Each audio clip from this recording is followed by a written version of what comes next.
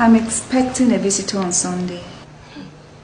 This visitor that needs this special announcement, I hope it's not a man. It's a man, Mom.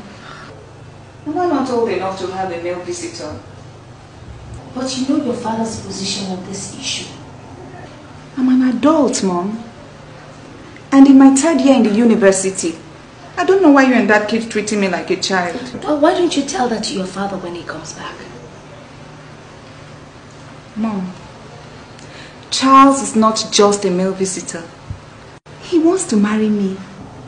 Are you serious, Rachel? I'm serious. Oh, Rachel. So, you've been dating a man and you didn't even think you should tell your mom? I wanted to be sure of his true intentions first, Mom. I see. And there was I thinking you were occupied with your studies in school. Of course, Mom. I've been occupied with my studies. Really? Really, Mom.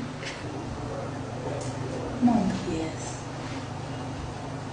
Will you help me tell Dad?